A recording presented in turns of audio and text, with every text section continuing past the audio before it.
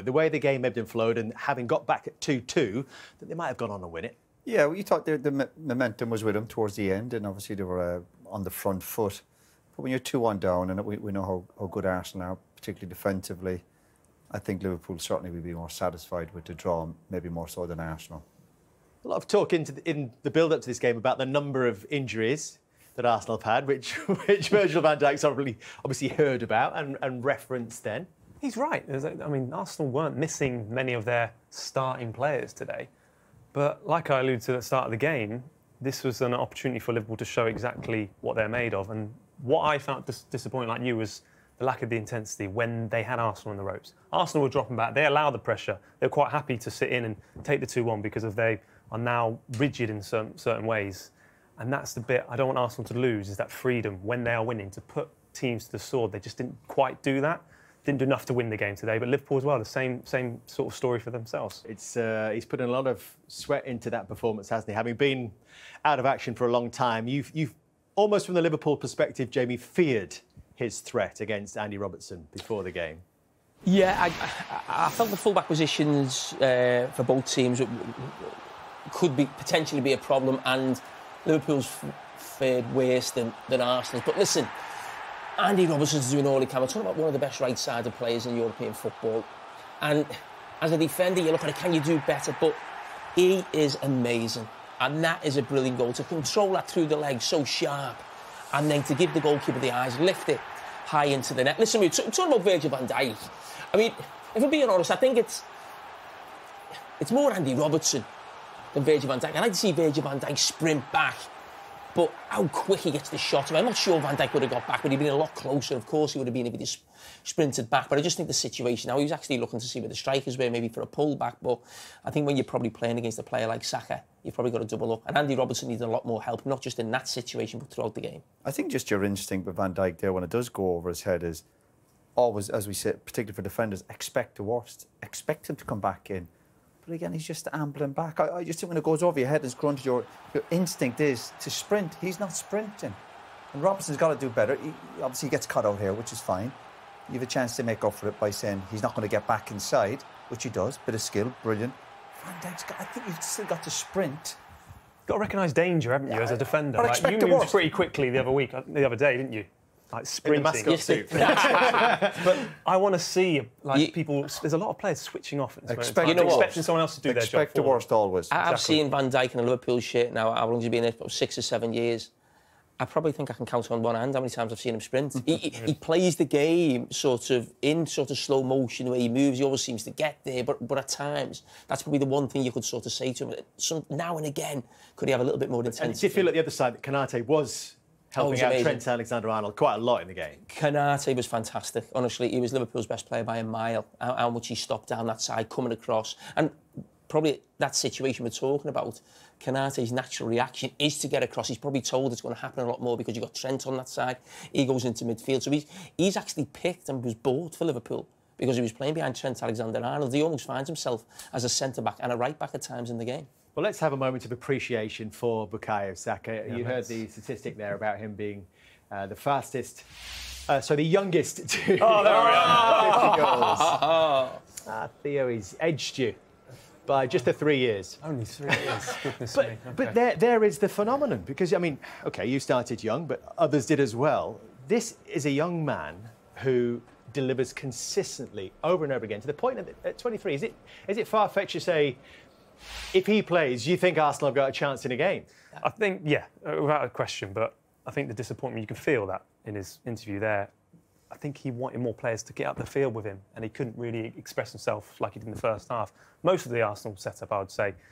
So that would be the only disappointment on my side of it. But for him, Arsenal was such a better team when he's in it because he causes all sorts of problems for everyone, and it's without question. All the brilliant players affect games, and that's what he does. Again, when you're watching it, there's no surprise when you see him doing that level of skill, the finish. I think his kind of interview, what I came across there was, I got the impression he was disappointed of you're 2-1 up, you're Arsenal home, and I'm starting to worry about this Arsenal mentality now. You're 2-1 up, and I'm still looking, go on and try and win the game. But there's elements of Arsenal now, and it's happened most of the season, when they get themselves in front. I don't mind excuses about injuries or when they're the 10 men. They all seem to sit back in as if we're setting up for 2-1, we try and get something on a set piece. Instead of going, and go and get the third goal. Because Liverpool were there for the taking if they wanted to go for it, but it was almost, let's hope we can win 2-1. And then when you're up against good players like Salah, then they're good enough to punish you. We'll come to that, and we will develop that point, Roy, a little bit later on. It was a tale of two set pieces then before half-time. First, Liverpool striking through Virgil van Dijk. How does this work, Jamie? Listen, it was definitely a plan to try and find Luis Diaz in that front space. Trent tried it on nearly a free kick. And Kai Havertz normally is so good for Arsenal in that front space. And he's been done now 2 weeks running. The goal at Bournemouth, the first goal, and you just see he's got his eye and he just switches off and he doesn't see Luis Diaz coming. And listen, it can happen. You know, someone gets across you, but they'd be disappointed. We know they're the set-piece masters, Arsenal in the league. So much talking about it, but they've been done twice now in 2 weeks, and it's cost them. I mean, the disruption, it could have gone off anyone. You know, it's obviously happened to be Virgil van Dijk, but it generally could have been an own goal. You put into a ball into a good area. Obviously, Trent, we understand his quality. But yeah, you know, that's what's one of those Arsenal are good at, and they've been punished today with one of those. It did seem to be a bit of a problem in the first half, particularly for Liverpool on their left-hand side, defending against Bukayo Saka. They were giving away free kicks, sometimes really without too much threat of danger. And this was the first one that came Mikel Merino's way. And perhaps on another day,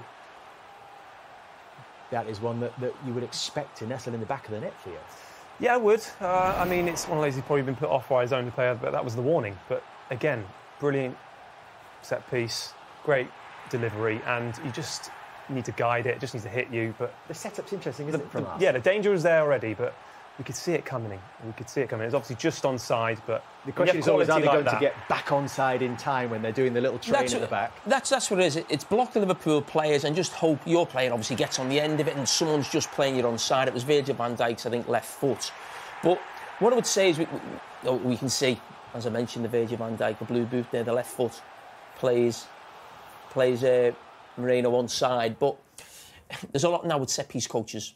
And we highlighted the situation with the Bournemouth set-piece coach and how much of an impact he had on the Arsenal goal last week. You see this sometimes the set-piece coach came out for Arsenal, they're almost celebrating. That's just a great delivery. That's got nothing to do with a set-piece coach. That is unbelievable delivery from Declan Rice, putting it in an area. So that's never changed. Say that's the timing of... He wants the timing, so he's... Even from the run-up itself... There's a lot of thought that goes into it as well with set pieces as well. Oh, of course. It's one of those you don't just do, like, I mean, probably yourself would have done it just day before, a few set pieces, but they do it every day, so it's just repetition. It's like with strikers. You can evolve the movement that you want, but if the ball, obviously, as we know, it does help. But we're watching here, and you watch any game at any level of football, when someone puts a good ball in, you do look and go, oh, you're in trouble here. No matter how well Liverpool might have lined up, and there's so much pace in it, any connection, it's going to go in the back of the net. So did you expect, Roy, Arsenal to go on and score the next goal in the game? Well, yeah, I thought they had the momentum with them, and obviously the home team. You're thinking, yeah, go on. Do you know what? I'm looking for Arsenal to go and win the game, but they almost didn't believe in themselves. And again, this is it. Trent. I question Trent's defensive stuff, but in terms of his passing, my goodness, what a pass that was. Salah, amazing. So I'd be a good play from Liverpool, but I was still worried about Arsenal's mentality about going on to win the game, as if they were maybe hoping. But what a ball that is! What a ball. Nunes does well here because he wants to pass it and he always falls over. But Mo Salah, another goal, 163rd goal in the Premier League, I think, for Liverpool. Level now with Robbie Fowler. And he's obviously going to go past him between now and the end of the season. But Nunes, that's what you want, using his pace. And it looks an easy finish, but he puts it right in the corner. It's beautiful, isn't it, from Trent Alexander-Arnold? And we talk about the game of football, but again, lads, isn't it? When people are running in behind, nobody wants that, do they? When you're defending, and the right way to pass the beautiful finish. It's one of those disruptions of obviously the players that come on. You know, they had Lewis Kelly came on, Kivior came on, and there was a bit of confusion with themselves. You got to again recognise danger. Salah exposing Kivior space. Problem straight away, and they should recognise it. And so maybe that's especially when you see Trent on it. Yes, you know Trent's going to pick somebody out if he's got time. One major talking point before the final whistle, and that was I suppose you can half call it a disallowed goal, but the whistle seems to go quite early in the build-up. You be the judge, Theo. Okay, cheers. No, my issue here is Anthony Taylor, who did, I think, a really good job today as well, especially in the second half when he let play on. But here's an opportunity where he thought about putting his goes there, he brings his arm up once, and then he takes his time. And it's like he's given the foul for the first one, but it looks like he might be giving for the second one. A bit of confusion, I think, for me. if you're a referee, you be assertive straight away and you say it's a foul. The foul's there. But you can see him just raise his arms. Oh, no, I'm not going to blow yet. Why do you think blow he now. just hesitated? Just to see if it would drop for Liverpool, who maybe muster a counter-attack There's from no it? advantage in that 18-yard box for Liverpool at all. I think it is a foul. I do think it's a foul, but the issue for me is he goes to blow, waits, and this is where we're saying referees be decisive, make a decision. Look, you can still see he's not blowing the whistle. Is he giving it for Kai Havertz's one there, or is it the first one? We're not quite sure. But I do still feel it's a foul, just the confusion of when he blows for me. I agree, yeah. It just seemed to take too long to blow the whistle, which didn't help the confusion. Liverpool were beaten here in February, 3-1 by Arsenal. Is this evidence, Jamie, that Liverpool are getting better under this manager? Well, listen, Liverpool were in the title race, and I think Liverpool were top of the league. I think we're probably 6 or 7 games to go. There's still a long way to go to see if Liverpool are in that position. So I wouldn't say the better, I'd say the different. They're certainly better defensively when you look at the numbers sort of, this season. I think Liverpool came here twice last year, once in the FA Cup. Won here, I think, 2-0, but got absolutely battered in the first half. Arsenal should have won the game. Arsenal beat them, I think, in the league 3-1. So, created a lot of chances. That wasn't the sort of the game that we watched today. That's probably something a little bit around Arsenal, where they're going. We maybe get to that shortly. But from Liverpool's point of view, the big change this season is defensively. They look a solid unit. Well, I think this season they've been the best defensively in the Premier League, and that's a big difference from what we saw last season. Do you think being better defensively, Broy, is more likely to take you to the big prizes? Yeah, of course. Well, you have to defend properly, and with people like Salah, you've always got a chance of scoring goals. And there's definitely a calmness to Liverpool, even. And obviously that comes from the manager. He speaks very well. And even when they were 2-1 down today, they didn't seem to panic. Obviously a lot of belief, and that would come from confidence of winning football matches. I know we'll argue all day about, obviously, have they been really tested yet, but they've turned up. They've had the one real big disappointment, I suppose, the Forest game, when they got beaten at home, which we know can happen if you're not at your best. But generally speaking, they look a strong, efficient team. You got world-class players like Salah. You have a chance to win football matches. And remember, they were missing their goalkeeper. Keller's done one in the last month or two, so they've had their 1 or 2 setbacks as well with injuries themselves. We've been discussing Arsenal for last week about all their problems, but Arsenal had 1 or 2 players missing. I mean, Liverpool had 1 or 2 players missing, but they've turned up today. And again, the manager said that a couple of weeks ago, when they keep turning up. That gives you a chance to win football matches. I think Alex Ferguson always says you can see the personality of a manager in his team. So we saw that for 7 years with Klopp.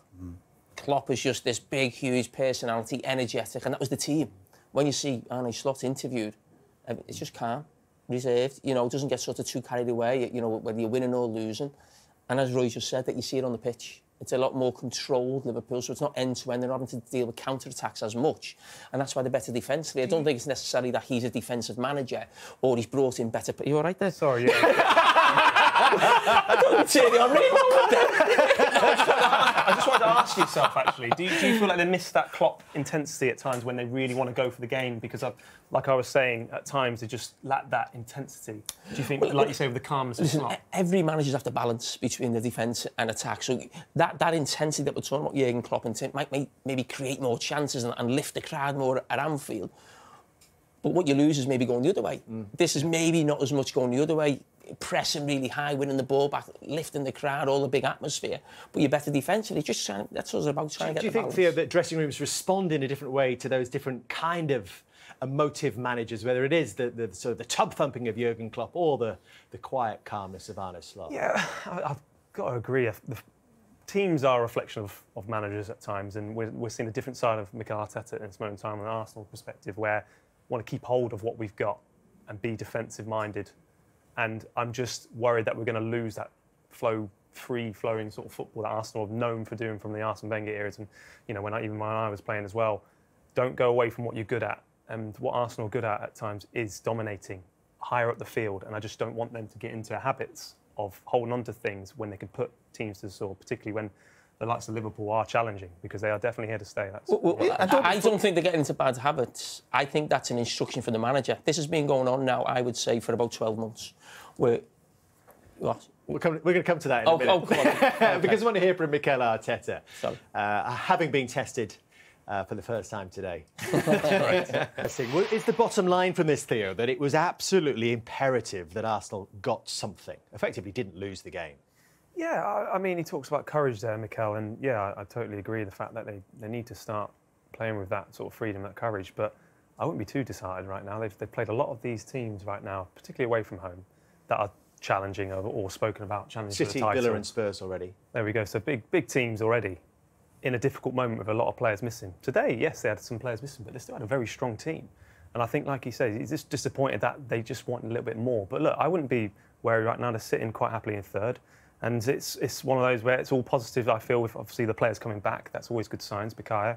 And that's what Arsenal are about right now. Could you actually spin this, Roy? Yes, there have been problems keeping 11 players on the field. 3 times that's happened. 3 times they dropped points before this afternoon. Could you spin it as a positive that, given the stature of some of the players they're missing, like Ødegaard, their most creative player, to be where they are through this period is actually a positive? Yeah, well, there is positives. There's certainly... they're not going to panic.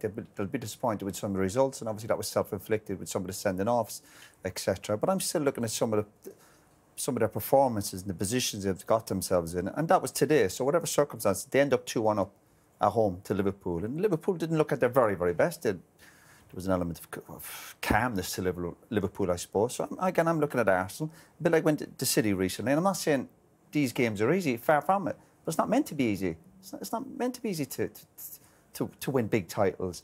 But I still look at this mentality of this Arsenal group today, when you're watching them live and they're 2-1 up, and whatever the circumstances, injuries, you go, but can you go on and not take silly gambles, but you're the home team, take the initiative. And I always feel with this Arsenal, particularly today, when we're 2-1 up, yeah, we'll step back. And I really worry for the Arsenal, forget about the players, the medical staff, because every time an Arsenal player's tackled, they're going down, they're rolling around, they're time wasting. And they're trying to kill the game. I get about that, but you're the home team. You're 2-1 up. Use the initiative. Use the fans behind you, because the fans were doing their best to get them over the line today. And it's as if I just worry about that belief and that mentality where you're going, do they really have that belief and conviction that they're a top team and they can really challenge Man City? I still don't see it. I think they've made great progress, and it seems really, I suppose, critical, but you have to look at it when you compare them to Man City, where Man City have got to the last few years. But could they actually look back at the end of the season, at this period, and say, this is what took us to the title, because of the way we managed to navigate a difficult time in the season? Of course they can, and that remains to be seen. But I think the interesting thing when you were watching Arsenal, and it's not just this season, I've been thinking about this for a long time now, probably going back to this fixture last season, I think it was end of January, early February. And because Mikel Arteta worked with Pep Guardiola, we're almost thinking this is a Pep Guardiola disciple. And if you look at the best, probably the 2 most successful managers, let's say, the last 10, 15 years, you've got Pep Guardiola here, a certain style of football, and you've got Jose Mourinho, almost equally as successful at the other end. Mikel Arteta is slowly morphing into a Jose Mourinho type of manager, and no one really thought that would happen.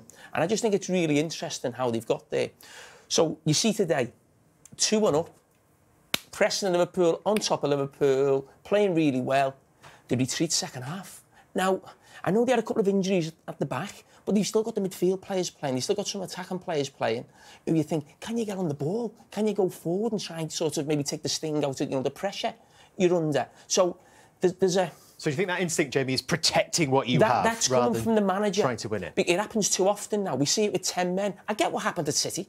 I thought what they did at City was brilliant. I commentated on the game, enjoyed watching it. But what they did here against Brighton, what they were doing against Bournemouth last week, the top teams I've seen before down with 10 men, I go back to my own experience as well. But yeah, you're under pressure, but you relieve it. You keep the ball a bit more. You're still a threat going forward. And it feels very... when they were down to 10 men, like what Jose was like in the new camp with Inter Milan. And again, this is not a criticism, this is an observation of where Arsenal are as a team. And it's going back almost 12 months. And maybe it's the fact that Mikel Arteta looks at his attacking players and thinks, we're not as good as Man City. And they're not. We've got to win the league by being the best team defensively. And that's what they were last season. And I think possibly they still are right now. They just lost goals because they've been down to 10 men in certain games. But this idea that Arsenal play great football, he's a Pep Guardiola man. He's not. You see that, as Roy said, with players going down. The secrecy before the game about who was fit, who was not fit. It's all out of the Jose Mourinho playbook. Does it matter the style that you use, Theo? If you are going to go and win the title, does style matter in terms of delivering trophies, the biggest trophies, ending this long wait for a Premier League title? I mean, and that's you hit the nail on the head there. The long wait, the Arsenal fans that have waited for something, and if they're going to win it in the Jose Mourinho way, he was very successful. I think they will take that. I really genuinely think they will. But like I say, don't shy away from what you're good at as well. But of course, it's all about the trophies in the end of it. You'll be remembered for that. Jose Mourinho is obviously saying very successful, winning in a certain way of style. Why could you not do both? I think they can do both. They showed it in the first half and the second half at times. It's just, I feel like right now, Arsenal are going through a sticky patch, but still getting results. Liverpool, we're talking about them challenging, and it's all sort of roses with Slot right now. But they didn't win here today. They still managed to get a result, yeah, against a depleted Arsenal team towards the back of the end of the game. So for me, I still feel like it's a positive sort of outlet for Arsenal. Right? But when you're trying to win the title from Man City, though, it's talking about styles, and I've played for managers, and I think all the great managers are gamblers. They do go and want to win games, and they'll sacrifice losing the odd game. But I'm seeing with this Arsenal group, there's still the element of even everyone settling going, no, we'll take like the draw today. Instead of sitting there going, we were 2-1 up. And then when they got it back 2-2, we should have try and get the momentum back in the game and try and win the game. There's an element of, well, put it this way, too many draws won't win you any title. Do you think you're comparing them to the great? You're comparing to a brilliant Man City team. Yeah, but do you think they can sacrifice playing against a Liverpool team? And maybe you can sacrifice playing against a Brighton. Obviously, they're down to 10 men, but a Liverpool team who are expected to be there at the end of the season. I'm not quite sure. I'm not being critical of it. I'm just saying this idea that he's sort of like Pep Guardiola. He's not, because, you know, we have seen, Roy's right, you think of sort of Pep Guardiola right now, you think of Jurgen Klopp, you think of Sir Alex Ferguson, but Jose Mourinho won a title. Claudio Ranieri won a title by being tough to beat. So it's not a criticism, it's just this is what they are as a team. Let's not kid ourselves that this is the most exciting team that we've ever seen in our lives. This is a team who want to keep clean sheets, back themselves to keep clean sheets, score from set pieces. I mean, they're one of the top teams who actually see go long a lot. And again, I'm not against that. It's refreshing that not every team plays the same way. But when I'm watching Arsenal at times, Ray, he's not scared to just go long and not take any chances around the back. But again, not criticising the style. If they're sat in today and they were saying, listen, we're up against it, we got injured, and they win the game 2-1, then you have to give them praise. They got over the line. Man City a few weeks ago, they got a load of praise, but they're 2-1 up and down. Yeah. But they end up not getting the 3 points. And you're what I'm saying is, Roy, I think the probably question is, do you think they can win the league playing like that? No, well, the evidence suggests they can't, because they don't seem to be good enough to. You have to win these type of games, especially when you're in front. Again, there's games again with the Man City. Every game obviously is different, but when you go down to when you go 2-1 up against Man City and you're down to 10 men, yeah, I get all that. Don't get me wrong, but you still, and this is a compliment to Arsenal. People think you're critical of them, but you're going, because I think you can be better than that.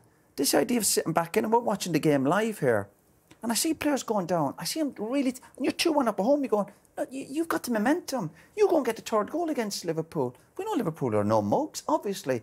But it's almost gone, we'll really slow the game down, and you know what, we'll hand the initiative back to Liverpool. And when you've got people like Trent in possession and Salah, trust me, they will punish you. It felt like second half that Arsenal had the man sent off.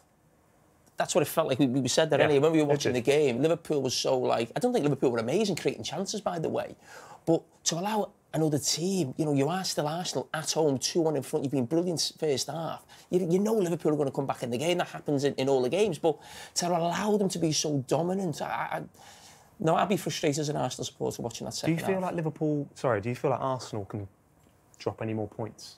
Yeah, listen, there's a long way to go. Of course, they can drop a few more points, but 4 points is manageable. Man City. They lost 5 and drew 5 last season. Yeah, for example. Listen, you put pressure on yourself, you fall behind Man City at any time. I sense that you think you've got Manchester City here still a bit on a pedestal compared to the rest. Yeah, at this moment in time. Yeah. So, which of these two would you think finish above the other, based on the evidence of the first 9 games of this season? I want to say Liverpool. But there's still obviously question marks over Liverpool. I gave Liverpool loads of praise last year, and they ran out of steam with 5-6 games to go. So obviously there's big challenges for Liverpool ahead. But with that maybe control, with that maybe calmness to their group of players, maybe that will help them in the long run in terms of injuries and the way they look after themselves and deal with the extra games might help them. But I've been wrong before. But at this moment in time, I would say I would have Liverpool over Arsenal. Theo? Interesting. I mean, like I said at the start of the show, Liverpool have only faced United and obviously Arsenal today. Chelsea, I feel Leipzig, AC Milan, Arsenal. Again, it was their first proper test. Chelsea were not classed to being winning the league at the start of the year, considering they finished 6th last year. maybe they're spoken about this year. Have Liverpool got to play Man City away for everyone to say that they've played someone? Is that what we're waiting for? When is the date of that game? That's what we're waiting for. Couple of weeks, 1st of December. You praised Arsenal while ago for having some tough games by beating Spurs. Do you know what I mean? Are you putting that in the bracket of a tough game? I am, definitely, particularly away from home. I think Arsenal at this moment in time have played teams away from home particularly and still managed to get a result. And that's the difference, I say, compared to Liverpool at this moment. But you have to play half your games away from home, don't you? Your league. And then I believe how it works is you also play them at home. Before we finish, just a word on Liverpool. And they have a few issues of their own coming up. We asked Virgil about one of them again, these contract situations with Mo Salah. I know you spoke about last week. Trent Alexander-Arnold being another one. And it was really interesting, the interview that he did this week with Harriet Pryor, our Sky colleague. And it was a bit of a card game. He was asked to choose some cards and which one would he like to achieve, and there were a few cards there. One of them was the Ballon d'Or, winning the Ballon d'Or. This is Trent. This is Trent Alexander-Arnold, and that was the card he went for. He said, I want to win the Ballon d'Or. I want to be the first fullback to win the Ballon d'Or. Do you like hearing that kind of ambition from a young man? I mean, I've got no problems with ambition with players, but you've got to be realistic in the era and the generation that we're playing with. If all these forward players, your Jude Bellinghams, your Vinicius Juniors, there's a lot of players and the clubs they're playing for as well, the Real Madrids, who win Champions Leagues after Champions Leagues. I think at this moment in time, he's not at that level because defensively, like I said at the start of the game, is where I will feel he will be tested. Martinelli, we're not saying Martinelli's a Vinicius Junior. Martinelli's a very good player, but he caused problems, and that's why he's talking about Konate coming over helping Trent. I think if you're Ballon d'Or, you don't need help. But he's a different kind of fullback, isn't he? He's a unique fullback. I know, but he won't be winning out of Liverpool, really. Well, that's like I suppose that's the next question. That's the point. Does he need to leave Liverpool maybe that's his to message, that that he's obviously on the way out the door. Yeah, his contract's up. I don't know if there's been talks. Yeah, I mean, I don't care about him. He can try and win the Ballon d'Or. Nothing wrong with ambition. But my first thought when I read that was, you're not winning the Ballon d'Or a right back for Liverpool. Why? Well, Ballon d'Or winners normally play for Real Madrid or Barcelona. That's where the best players in the world go. And if that's his ultimate ambition, I think he was asked about winning the Champions League, the World Cup, or win the Ballon d'Or. And he chose the Ballon d'Or, which I think is a bit strange or bizarre. I think he's always picked the World Cup or the Champions League. It's a team game. But yeah, he's got massive ambition himself, and why not? You only get one career. He is a unique fullback. He's absolutely amazing. You know, he gets Liverpool back into the game today with the pass. But the first thing that came to me when I read that interview was that makes me think he's going to Real Madrid. I actually think Virgil van Dijk and Mo Salah will stay. I do believe that. The longer it goes on with Trent, the more I fear he's going to move on. If Liverpool... You can't begrudge him that. It's his contract. Do you have any advice for him, Roy, at this stage? Any advice for him? Well, if he thinks that's the right option for him, go for it. Go for it. I always felt like you regretted that you didn't do that. Yeah, but different situations. Yeah, and I'm a bit weird because obviously I'm finished. I don't look back and use the word regret, but I think if I had the opportunity again, yeah, I'd say to any young player or players a chance to go abroad and experience a new league and a new challenge, and his contract's running up, so he'll have great options. Then yeah, why not go for it? He's been at Liverpool. He's been a good servant to him. He's played a lot of games. He's come up through as a young kid, local lad, and done well. And try something new. Nothing wrong with that. If Liverpool win the league and make the final of the Champions League, is he a contender for the Ballon d'Or, though, would you say? You know, I just think there's something about Real Madrid. It is the biggest club in the world. You think that, but you go back to being a local lad, and there will be a frustration from Liverpool supporters the longer this carries on, and if he doesn't sign a contract, because in the past you've had two players. One was Steve McManaman, who went to Real Madrid, won 2 European Cups, but that wasn't a successful Liverpool team. You had Steven Gerrard, who, the team I played in, we weren't one of the very best. We were a top 4 team, won cups, of course we did. But the frustration from Liverpool supporters with those two players, Steven Gerrard didn't move, McManaman did, but Liverpool weren't the best. When Trent's been a Liverpool player, Liverpool have been the best and very close to being the best every single season. So their reaction would be, well, if you're a local player and Liverpool are competing for the league and the Champions League every season, what more do you want? So there will be a frustration from Liverpool supporters if Trent does move on. Yeah, but if they offer him a contract, but it's what terms they're offering him. As well, Michael Owen moved, didn't he? Many years ago to Real Madrid as well. Michael Owen moved and Steve McManaman moved, and they were two amazing players for Liverpool, but they're not thought of as amazing players by Liverpool supporters because they moved on. And that's one of the reasons why Steve... I haven't finished it, but that's one of the reasons why Steven Gerrard is such a legend at the club and seen as the greatest ever player to play for the club because he stayed here for his whole career. So loyalty, you think has to come into it, right?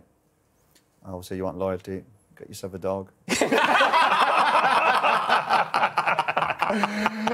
Mic drop moment. And that's from my own experience. Yes, absolutely. It works both ways as well.